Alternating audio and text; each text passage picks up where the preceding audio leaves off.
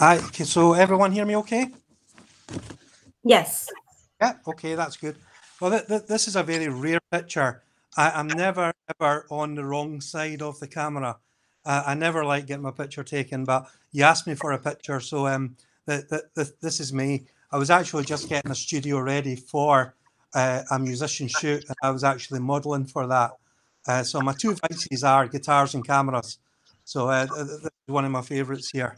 So I hadn't shaved for a week to try and get a bit texture to look like a haggard musician. But as it was said in the bio, I'm very new to stereo photography. I understand how cameras work, and I've done photography for a while. And this picture here with the flowers, this was, I think, one of my first stereos that I took. I just pulled a few flowers out of the garden, arranged them, and I just took one picture and slid it across 30 millimeters and took another one and managed to line it up on uh, uh, a kind of Photoshop app. And this is what really got me hooked. You know, the first stereo I saw was at Christmas time last year, where a Texan who married a Scottish woman was showing me some of his stereos after I was showing him some of my Milky Way shots from the Scottish Highlands, and I was hooked after that. So I've just kind of went on and tried a few different things. Um, this is a street shot in Edinburgh, and this I have two different setups for photographing people in the street.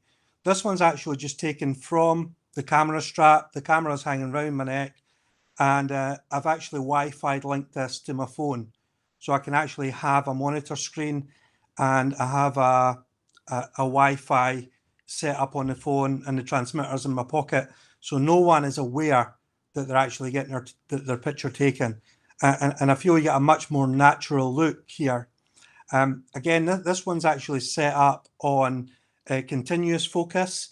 As you can see, the background is a little blurred. The depth of field is a little shallower on this than a lot of the other pictures. It was taken with a 55mm lens on Sony 6400s, which is a 1.5 times crop. I couldn't get the full depth and focus, but I still enjoyed the image on this. This one's a little bit different. And if you actually see the monument in the background there, that's the Scots monument. And it was actually strange because Andrew Lauren has a picture of this through one of the closes, one of the Venels from higher up in the houses that you can see in the distance. This is different. This is, I've kind of set a hyperfocal length on this, whereby the depth of field is just set through the aperture so that I know that everything within 1.5 meters of the camera to infinity is actually going to be in focus. So I don't have to worry about getting images in focus. I know that everything's going to be there. I'm shooting into the sun here, which was a little bit of an issue, but I still like the image on this as well.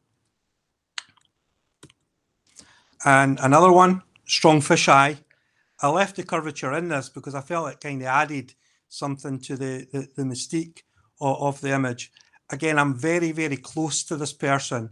It's an 8mm lens on a 1.5 crop. So that's 12 millimeters and 35mm standards.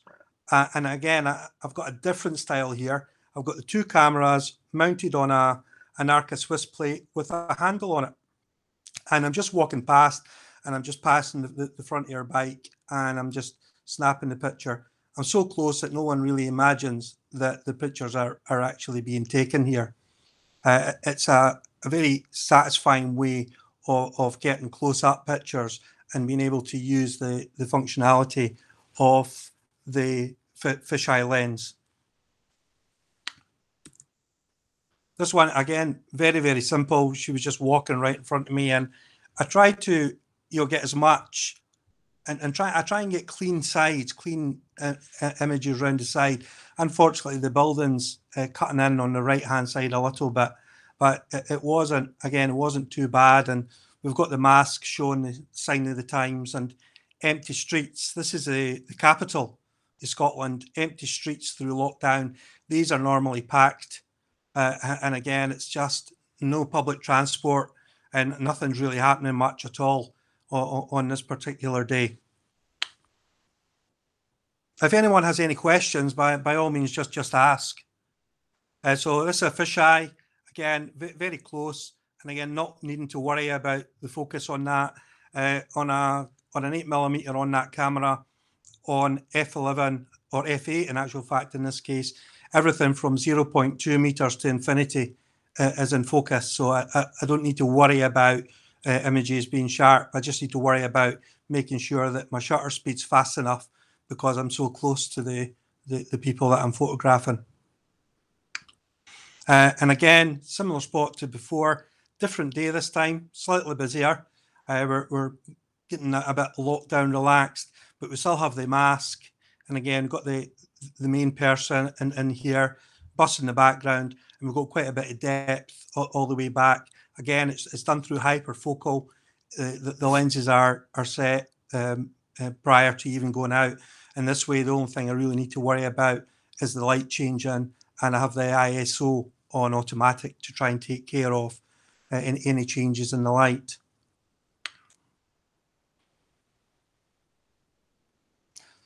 I do like black and white. And again, I like the character just walking along with the dog. And we're looking right along, right to the very end of Princes Street and up into Calton Hill, where you can see part of what looks like the Greek Parthenon, which is called Edinburgh's Disgrace, because somebody started building it and ran out of money. So it was never finished. So we only have one side of that up on the hill, which is a great viewpoint for photographing along Princes Street in Edinburgh. Again, I was just walking along, just snapping away. I think I took about 400 pictures that day on each of the cameras. So it was quite a busy day. So I'm still working through some of the images that I took that day. I did have a bit of work to do on that one. On the bus shelter, there's an electronic screen.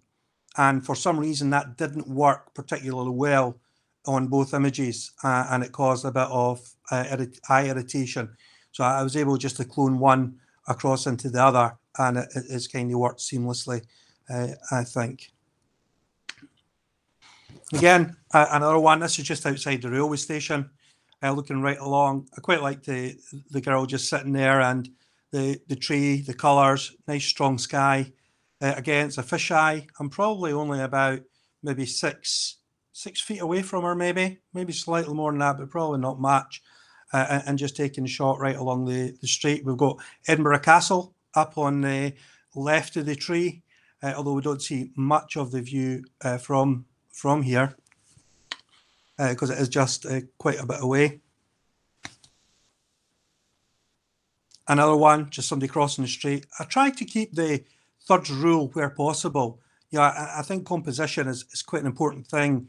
It doesn't always work, but I think if you go in thirds, it's a good place to start to try and keep a degree of composition and interest and just make it more appealing to the eye. And again, I've got her walking into the picture, which is a plus for me. I tend to enjoy that rather than someone walking out of the picture. And again, I liked this. It was probably the closest to what I would say for myself would be a decent a street photograph rather than just pictures of people in the street. You know, the curvature at the building at the side, again, that is just caused by the fisheye lens. And I've got this woman just walking right into it, and I've just kind of caught her the way that I would have liked. Maybe half a step forward would have been maybe just perfect, but I was really happy with this. And again, I had to clone the actual highlight that sparkles about 3/4 of way up the arch, just to make the two images the same. Other than that, there's nothing really else I've done to this. Hey, Graeme. Yeah, sure. I know that you said you're open to taking questions along the way, and I just saw a question in the chat. Could you clarify what kind of Sony? I think there was a question, Sony 6400, 6500? 6400s. Okay. And was that with the remote trigger you said? Yes, it is. It's a Pro Pixel is the remote that I'm using. I'm using one receiver with a splitter to the two cameras. So there's only one signal and that triggers both cameras. Okay. It works very well. I can do a burst of 10 pictures, and on average, out of the 10 pictures, 10 frames a second, there'll only be one that's out of sync. So that's more than acceptable for what I'm looking for. Okay. And I see another question about what focal length are you using? This one, well, if we go back to, everything relates back to a 35mm camera. This would be a 12mm on a full frame camera, but it's actually an 8mm on the Sonys. But Okay. that's equivalent to 12. Thank you. And just moving into the countryside now, I actually had a different picture on here, but found out it didn't actually work particularly well as larger images because it had a lot of fluorescent colours in it and bright reds, and they were kind of clashing a little bit. I'll maybe take a bit of advice from someone on that because I don't actually know much about stereo photography itself. I know how to use cameras and put them side by side and some basic alignment, but I don't actually know much about stereo photography itself. I'm very much a learner on this.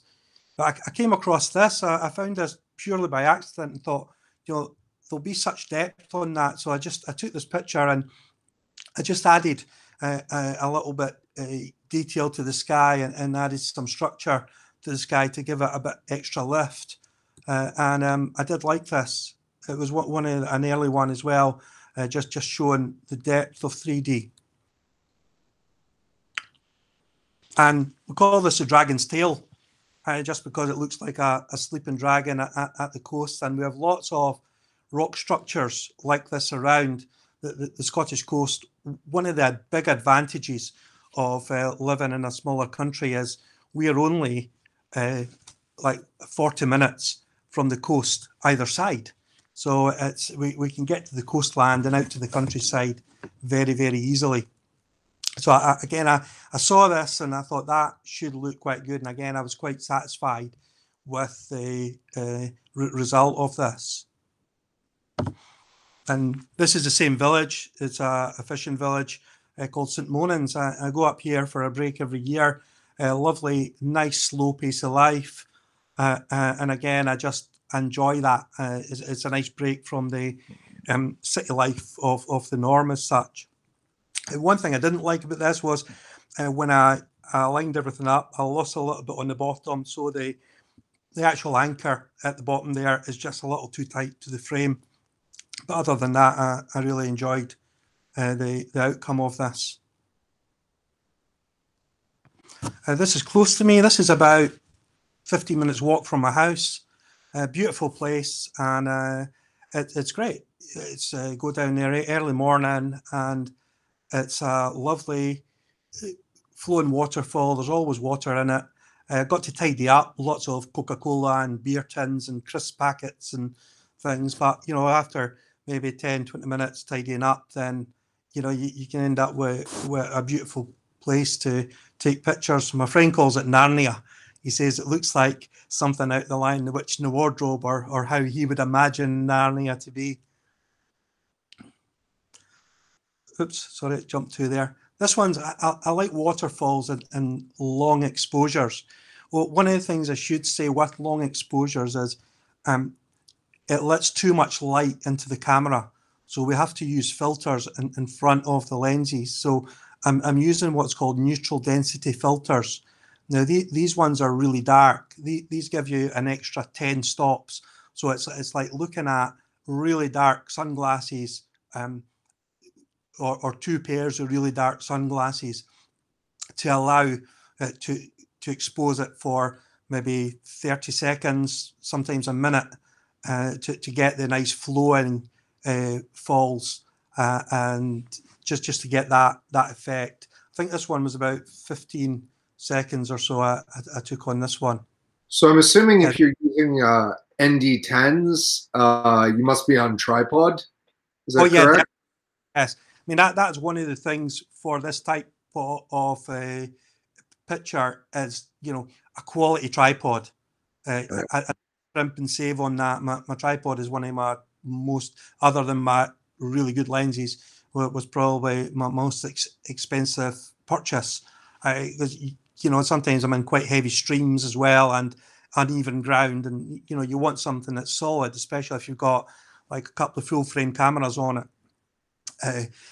You know, yeah, definitely a quality tripod is a good thing for it, and a good ball head as well, to take the weight of the cameras and the lenses.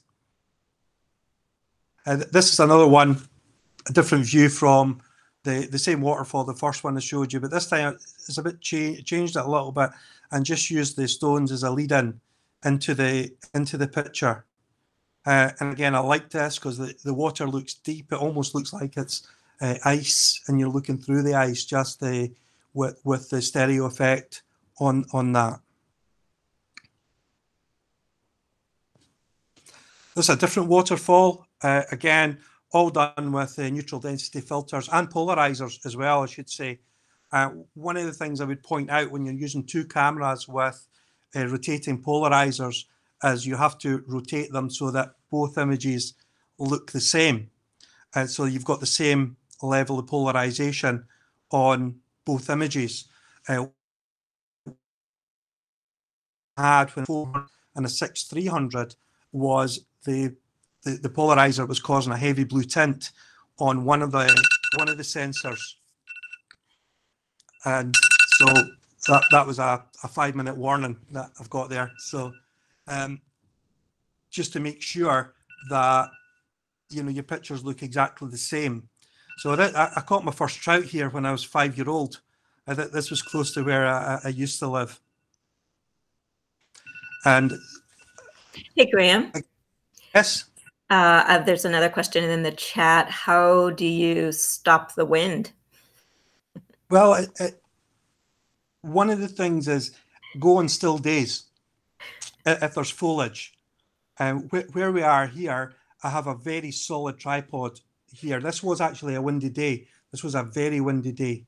But everything's on the rock. The seaweed was kind of anchored down quite a bit. It was sheltered from the wind. There's a big rock face to my left-hand side shielding me.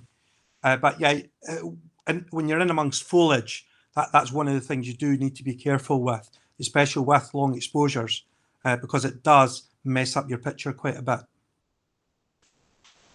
So this one here is the Bass Rock on the east coast of Scotland. It has the largest gannet population in the world, so that will give you some indication of why the rock is white. And again, the sea is completely flat here. This is about 30 seconds, possibly even a minute, because it was quite windy and quite wavy as well. So that gave us a nice flat sea. Unfortunately, this time I had actually forgotten something and couldn't use the tripod. Can't remember if it was a tripod I forgot. So these ones were just handheld. And again, this getting close to sunset. This is a private beach. I was here all day. It was absolutely lovely. I'll run through these because they're very similar, just different kind of looks to these, because I'm quite conscious of time as well. And somebody had made this sand octopus, and as you can see, it's very, very quiet. It's a private beach. It costs you something like $4 to go there for the day, and quite often you never see another person. Somebody had created this, and I thought it was quite nice just to bring that in, and along with the rock in the background. This is on the west coast of Scotland, lighthouse, the Cloch Lighthouse, and again, nice leading line right along the coast, taking you right round into the picture. And this is right opposite where the American naval base used to be at Holyloch, where their submarine base was in Scotland, but they left there in 1992. And again, another look. We're now getting into very evening. I was on my way to actually a star shoot, a night shoot further down in the borders here. And is there any Outlander fans watching? This is the castle which was supposedly Inverness, where I'm a Jamie fan. got all his lashes. So it's actually Blackness Castle. So again, I live right in the middle of Outlander photography land. So I may do a 3D shoot with that. So I was out for a walk and I came down this way and just saw it was a good way to bring the wall and lead that right into the depth of the castle. This is a model shoot. My friend's a professional photographer. He invited me along. I thought, well, we'll maybe give this a try and see how this works out then.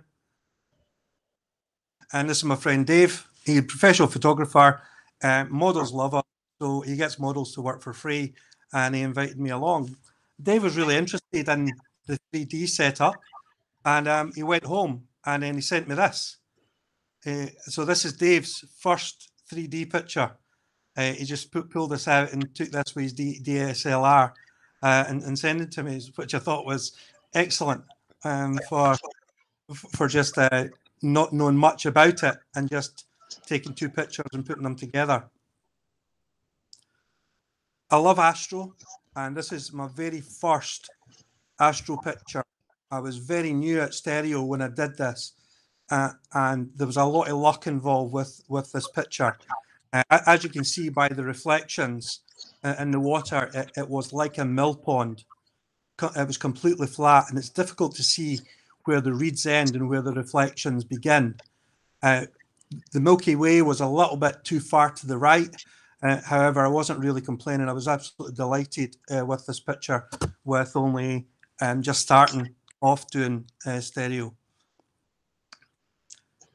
This is up in Loch Lomond, the high reaches of Loch Lomond. The loch is completely flooded over, and we've got the Milky Way in the background. This walkway is at the back of a very old derelict house. Unfortunately, it's all blocked off now. We can't use that anymore. But I just use this as a great lead-in with the Milky Way in the background. These types of pictures are very difficult to take. They're very difficult to process because it never looks like this. You're dependent on Lightroom to actually bring the picture out and just use the camera to collect the data rather than take pictures as such. And then when we get to this one's actually taken at the end of that walkway, looking left. We can actually see how much water is actually in the loch, because it's even covered the boardwalk there as well. And again, we're looking north here. This picture was taken earlier in the day, as just before the Milky Way was passing over into the eastern sky. These pictures are actually sequential. I didn't have two full frame cameras and 14mm lenses to put together, but I can do that now. So I'm really looking forward to the next clear new moon to get out again.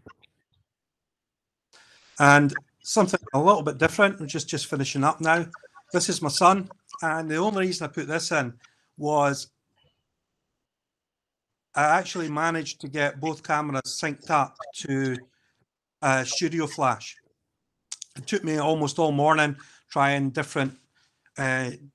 all different light setups and things. And I actually put this on Facebook, and somebody challenged me and says, no, you wouldn't have done that. You're just using constant light.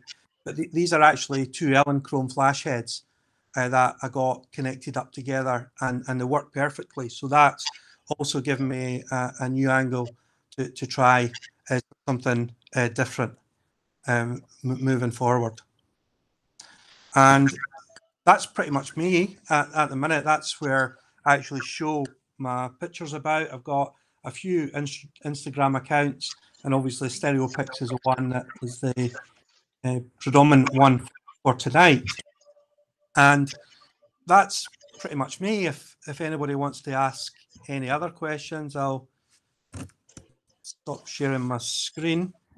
If I can get back to this. Stop presenting. There we go.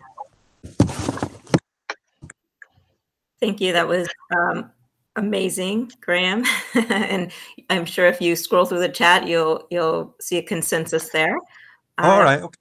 Everyone thinks their work is just studying, but yes, please ask questions, people. We've got like another 5 to 6 minutes to ask questions and discuss Graeme's work before we move on to David. So if you've got questions or thoughts, please share.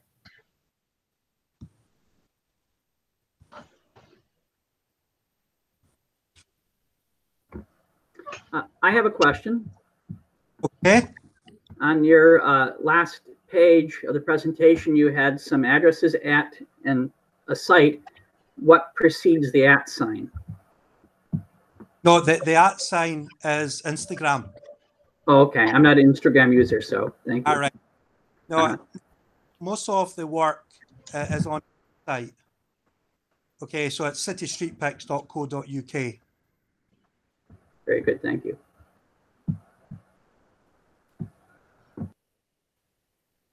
I had a question I was wondering about, Graeme. Has anyone, while you were taking street photos of them, has anyone caught you taking pictures of them? Keita, that is a very, very good question. I try to remain invisible, and I've taken literally hundreds of thousands of pictures through the time with just a straight camera, and I've been caught twice.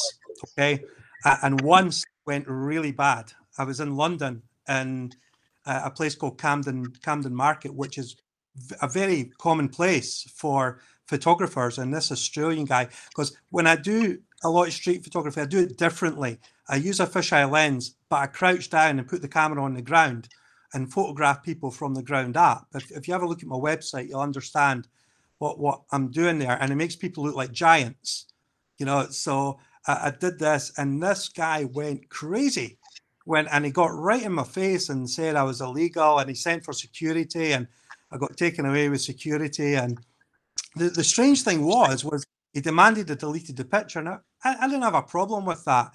And then when I got it up on the camera and he saw it, he liked it. I knew by his face that he liked it, but he was already raging by that point. And it was embarrassing because it was a new camera and I couldn't find out how to delete it as well. And I got taken away with security and I had a chat with them, and they just told me, yeah, just go on, do what you're doing, but just be mindful, you know. So that's the only bad experience I've had.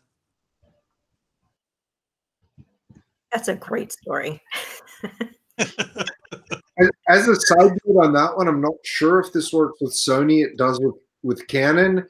If you erase your memory card and then don't take another picture on it, you can just go home and recover the data on it.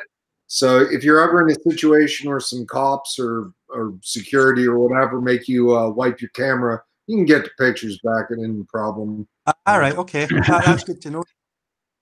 Yeah, it doesn't happen too often. I mean, I've had so many positive experiences with that, where just photographing people candidly, and I'll maybe put hashtag Camden Market because I do a lot of photography in London because I work in London regularly, and quite often somebody will add you on Instagram, and it's the picture you've taken that they have as a profile picture. And they like it, and I've had lots of positive things and lots of really funny stories about taking pictures of people and how that's actually transpired, and everything's happened without me even knowing about it, and then the story gets back to me weeks later. Oh, I see David Kuntz there. Hi, David. Yeah, it's I'm surprised that that nobody notices, because I found with a normal camera, nobody ever really notices. But when you've got a twin camera rig, you know, people are stopping you all the time saying, why the two cameras? And, it's hard to be unobtrusive. I mean, that's one advantage why I like using the Fuji camera, because it doesn't look like anything different and it's compact and easy to carry. But we can't get the kind of results that you're getting. Well, that's the thing. When you've got a camera where you can change the lenses and you can add filters on, it opens up a whole new range of creativity. And you know, I was fortunate that I knew quite a bit about photography before moving into the stereo photography, because all I'm really doing is what I would do with a single camera with 2 cameras. And the only thing is I'm just really worrying about, have I got enough base to get the depth that I want? You know, everything else is pretty much the same when it comes to the landscape stuff. Close-up's a bit different. You know, I've learned a lot where, you know, you take a picture of someone who's relatively close, but the background is far away. It's uneasy on the eyes, and it's not clean to look at. So I'm still very much learning about this kind of thing. So, but really, really enjoying it. I never wanted to take another flat picture again once I started. Well, you seem to have really figured out, you know, for someone who says you don't know that much about stereo, your alignment, the way the pictures are both composed, and your framing and stereo windowing looks spot on. Are you using Stereo Photo Maker? I'm actually using the Apple version on the phone. Most of that's done through i3D Steroid. So 3D, well, all right, that's same guy made the software. So yes.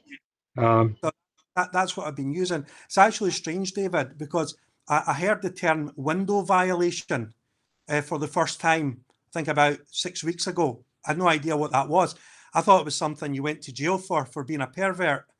You know, I had no idea what window violation was. And it was to do with a picture I had put on, I think it was Facebook. I don't have a Facebook account. I have one where I can just get access to groups. And people were arguing about it and things. And I had no idea what they were talking about. So I didn't get on with it.